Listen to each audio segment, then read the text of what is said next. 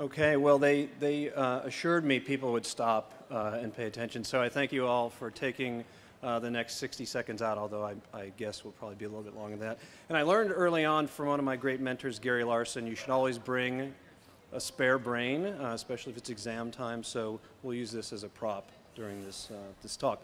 So it seems apropos to be here talking about how we make decisions the day after the presidential primary in Pennsylvania, and so I think probably you all have a lot of interesting questions about what the heck is going on in your brains when people are making decisions. Now, the science of decision making goes back thousands of years. It began with philosophers and continued with economists and psychologists, and over the last 10 or 15 years, neuroscientists have begun to team up with all the above to try to provide a really mechanistic understanding of what goes on in your brain when we make a decision. So let's imagine that you are coming up to a traffic light. Okay, you're driving to work, and you have to decide whether the light is yellow or red, and then you're going to take a course of action. Now that decision could be very simple if it's a nice sunny day, the signals are clear.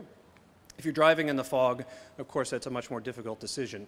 Now, the way the brain actually goes about doing that is that incoming sensory information, the back of the brain, flows to parts of the brain that perform the mathematical function of integration. So they do exactly what Alan Turing told the Allied code breakers to do when they were trying to figure out where German submarines are.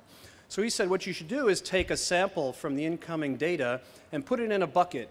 You put it in the red bucket if the sample favors an interpretation that the light is red. You put it in the yellow bucket if it favors the interpretation that the light is yellow. When one bucket fills up, then you say, aha, the light is red. Okay, let's put on the brakes. Now, you could imagine that when it's a foggy day, those buckets fill up a lot more slowly.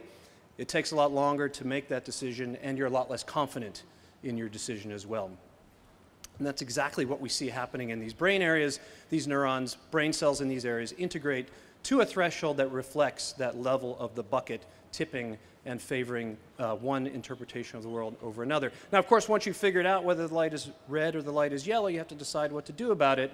And we now know that there are parts of the brain that seem to compute what the economists call utility, and that is a boiled down signal that reflects all the various influences on your decision. How valuable is it for you to get to work? How much risk is there in running into another car? How often have you been late to work, et cetera?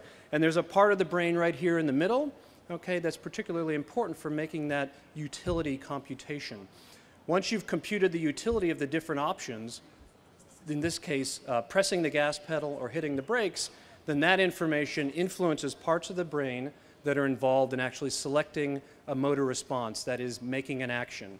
Now, the job of the brain is not done. Once you've made a decision and you've committed to a response, hit the gas or hit the brakes. We are intelligent creatures, and we learn from our actions. We learn from our decisions. And there is another system of the brain that actually computes the outcome of that decision in terms of whether it was better or worse than you thought. So did you get through the light? Did you make it to work? Or did you run into the car that was coming the other way? That error signal then flows throughout the brain and helps to update our interpretations, our representations of the state of the world and the value of taking different courses of action once we've seen that state of the world.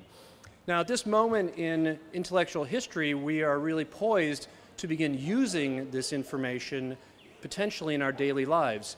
In fact, it is now possible to use neuroscience not as a tool to understand how the brain works, but as a tool to let us change the way that we, say, present information to other people. So, for example, we can now measure how much you value something just by scanning your brain, before you've made a choice, before perhaps you're even aware of that preference. That's a really amazing thing. It presents potentially a business opportunity.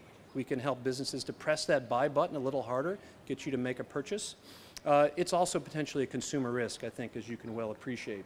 So with that, I hope you now have an appreciation of the current state of the knowledge of how our brains make decisions. Thank you.